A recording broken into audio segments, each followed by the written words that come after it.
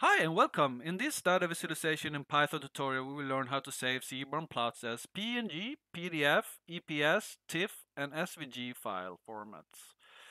Now, if you plan to use the data visualization we created in Python in scientific publications, we also need to save them as high resolution images. Thus, in this data visualization tutorial, we will learn how to do that as well. Note, most scientific journals will require us to use PDF, EPS, or TIFF file formats.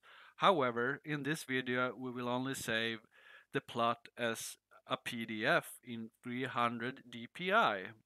That is the Dutch per inch that we typically need. It is, however, easy to just change the file extension to save it in another file format. In the description below, you will find links to a blog post and a Jupyter notebook with the code for this Seaborn tutorial, among other useful things.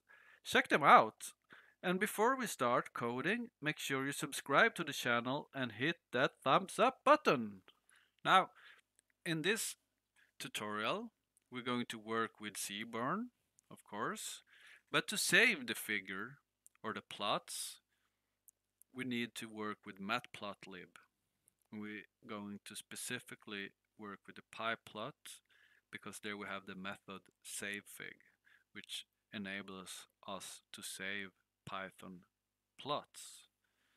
We're going to work with pandas as well because we're going to import data to a data frame using pandas. So we can start by importing the needed libraries. Import seaborn as SNS, import matplotlib dot pyplot as plt, import pandas as pd, and we can run this. Now we're going to work with some data, of course, some example data to create some data visualization using Python.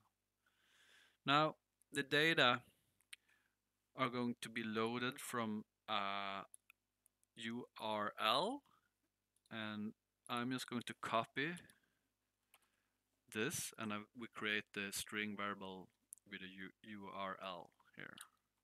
Now we're going to create the data frame using the read CSV method from pandas, and now we can put the data here, the string here, that's our CSV file. So if you're working on a local computer, you put your directory here, or yeah, where you something to point to the location where your CSV file is.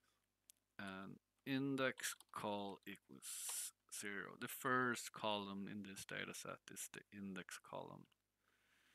And now we can see that everything worked by using pandas head, and it prints the 5 first rows. Alright, let's create a histogram.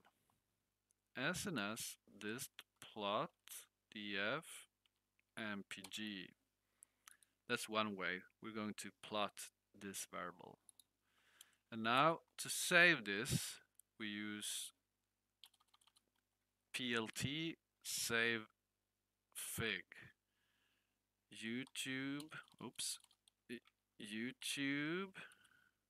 PNG example file PNG.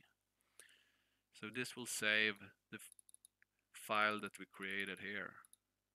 And this is the file name. And the neat thing with savefig is we just change the file extension to change the file format, as we will see later, right? And here's our figure. Now we can see here that the file PNG is saved here, YouTube PNG example file. It's saved in the same folder, the directory, as the Jupyter notebook. We can open it by double clicking on it, and I open it up in Paint, and here we see our histogram. Now we can also save the PNG as a transparent file. That is, if we wanted to have the same background as whatever we put the file on. If it's a white background, it will look exactly like this, but if it's a black, it will change, of course. So we use the transparent argument for this. Transparent, and set it to true, and just run this. Will not be evident in this file, but in this file that we saved, and it will be in the same folder again as the Jupyter notebook or your Python script, for instance. So if you want it to be saved in a different folder, you should put it here also. Like if you want it in a subfolder, you could save it like this. Figures. Now, if we want to save the file as a PDF file, we can do that, and we just change the file extension in the SaveFig argument. But now we're going to create a scatterplot. So we use SNS scatterplot, and the X variable is going to be WT, and the Y variable is going to be DRAT, and the data is DF, like this. And then we again use plt.savefig, saving a PDF file, PDF, like this.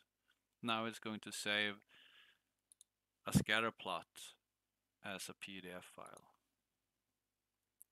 See, here's our scatterplot.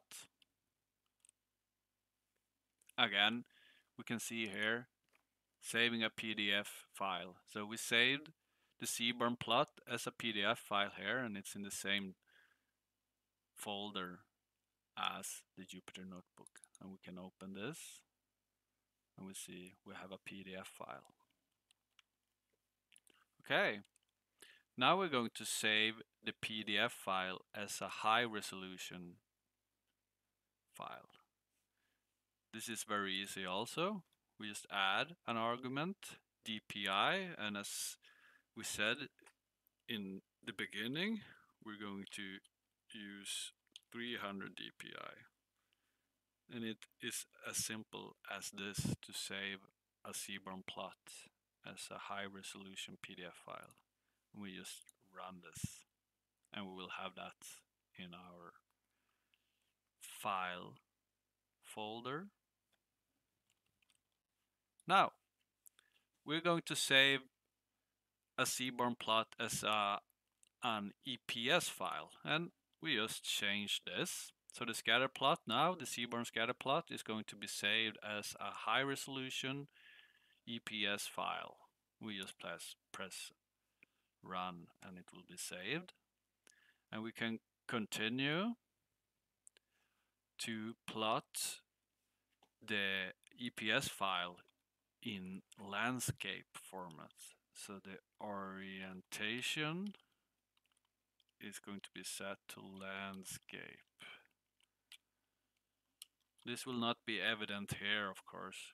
We will need to open the file to see that we have the scatter plot saved as an EPS in landscape format.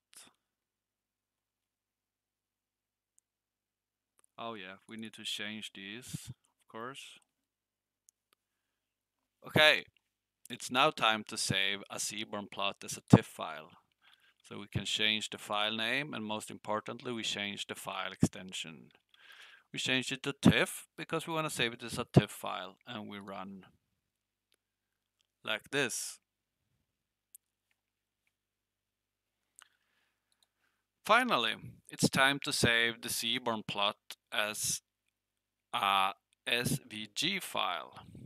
This is the final example, and as previously, we just change the file extension here is important to save as a SVG file. And that's it.